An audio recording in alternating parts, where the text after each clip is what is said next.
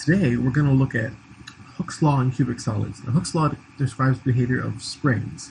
So what we're going to do is we're going to model the solid as a collection of springs connecting a whole bunch of atoms in a cubic lattice. Now, disclaimer, I'm probably going to do this all wrong, but what's science if you don't make a few mistakes, right? Let's get started. So, the potential that describes fairly well the behavior of the interaction between two atoms is the Lennard-Jones potential. It describes the van der Waals interaction, and it looks something like this. It's a potential with a term which goes r to the 1 over r to the 12th, and one term which goes 1 over r to the 6th.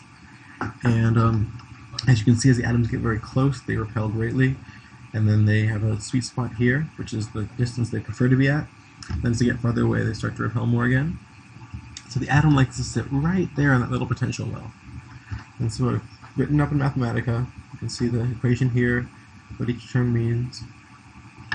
And what I've done here is I've taken the derivative, and so what that does is give me the force on the particle when it's in this potential. So as you can see, the force is high and positive on one side when it's closer to the other atom than the equilibrium distance, and the force is negative when it's farther, so it gets pulled towards that sweet spot that I mentioned earlier. And here are the two plots together. So with Hooke's law, we're modeling the atomic bonds as springs. And the way that's going to work is we have Hooke's law, which is that the force is proportional to the spring constant times the displacement. And so the further you pull it, the greater the force, and it's a linear relationship. And the problem is, though, our Lennard-Jones potential is not a normal potential, right? It's this weird wobbly shape.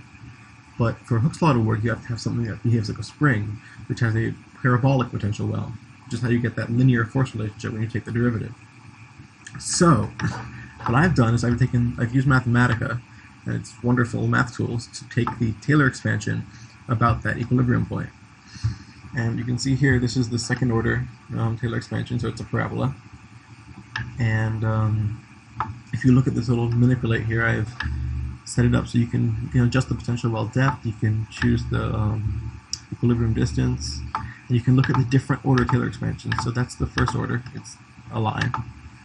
The second order is parabola, that's what we're going to be using.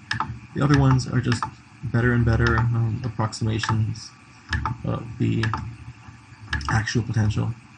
Mathematica supposedly can do negative powers, but I'm not seeing that here, so it would be like the actual perfect model would be obviously 1 over r to the 12th, which is r to the negative 12. So I've differentiated that second order potential like that, and then you can see here the force response for our approximated spring bond. And so you can look at our force response here. Notice that like before, the force is positive on when the atoms are close together, and negative when they're farther apart, so it gets pulled to that sweet spot. And I've plotted it here with the potential, so you can see how exactly it interacts with that potential. And here's our approximate potential with the actual Lennard-Jones potential. So you can see that it's not a very good approximation, but for very small displacements on the order of about 0.1 times that minimum distance will probably be okay. So I simplified it here to get and then I've taken the derivative again just so I can get that slope, and that'll be useful later.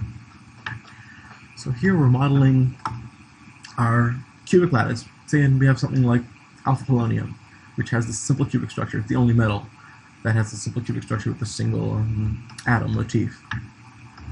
So we have our stress over here and our strain, and there's this fourth rank tensor that connects our second rank tensors of stress and strain.